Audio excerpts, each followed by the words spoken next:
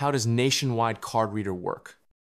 So the Nationwide Card Reader is a small electronic device that helps protect your online banking by checking that it's really you doing something important, like paying someone new. It works together with your Nationwide Visa debit card and your PIN, the same one you use at the ATM. Here's what happens step by step. You put your debit card into the slot on the card reader. Inside the card is a small chip that stores your banking info securely. When the reader connects with the chip, it asks you to enter your 4-digit PIN. This is the first security check. The card reader won't do anything unless the PIN is correct. Once the PIN is accepted, the reader will ask you what kind of action you're doing. For example, if you're paying someone new, it might say challenge or sign. You press the right button for the action.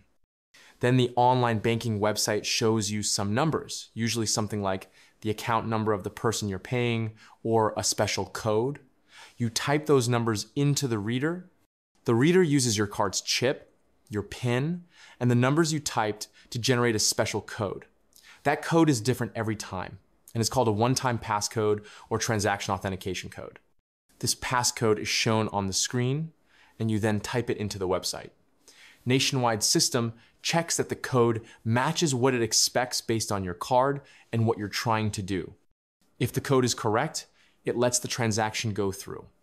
What's really cool is that all the secret math that happens to make that code called encryption is done between the chip in your card and the reader. The card reader itself doesn't need to connect to the internet or your computer. It's completely standalone, which makes it harder for hackers to mess with.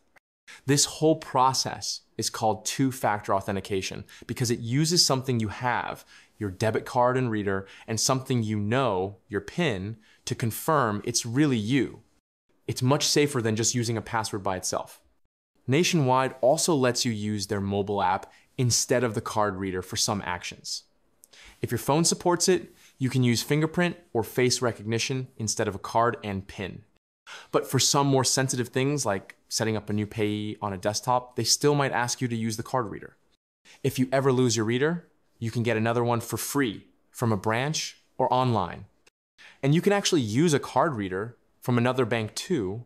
As long as it accepts Visa debit cards, they all work the same way because they follow the same security standards. So basically, the Nationwide card reader is like a mini safe that makes sure only you can tell your bank to do important stuff. It's small, secure, and super smart.